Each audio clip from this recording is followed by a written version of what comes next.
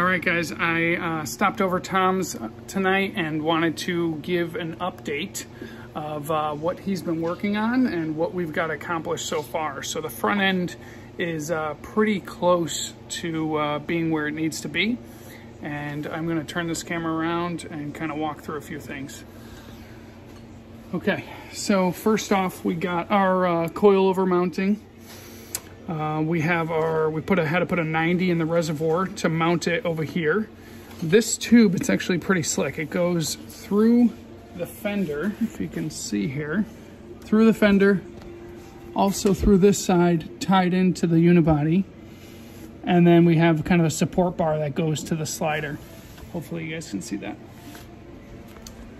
So back out this way, we got the coilover mounting, we got the crossbar in place. We had to trim, this is the truck intake manifold. We had to trim kind of the plastic here in order to get that to fit with the hood. New water pump, we got a new radiator from Novak. We got the electronic fans mounted. And let's see if I'm missing anything else under here. I don't think so. We got the front clip back on as well. So we had to do some trimming on the fender, make sure we have enough room here. And then now let's move to the A-pillar.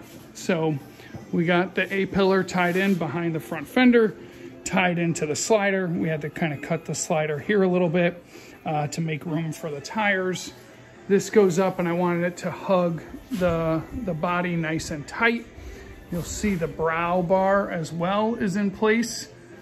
What else? Okay, let's come to the back. All right, so from the A to the B, we got the B pillar here.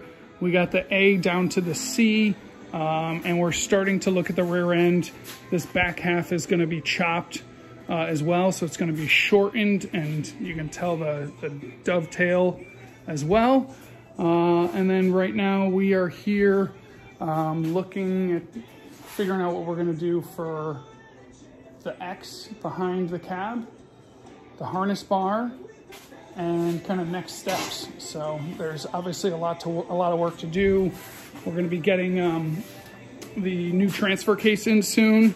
We took out the gas tank, so we have a 4-link suspension that we're gonna do as well.